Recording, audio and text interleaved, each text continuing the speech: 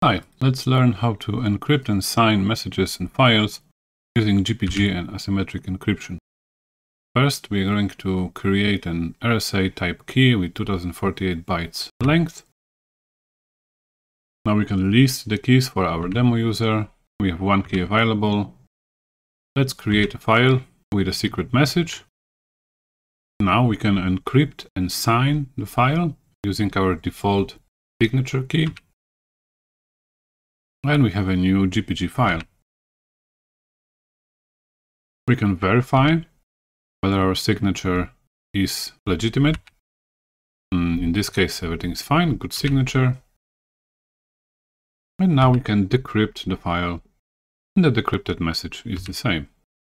Let's remove everything, and we're done. We've learned how to use GPG to encrypt the files.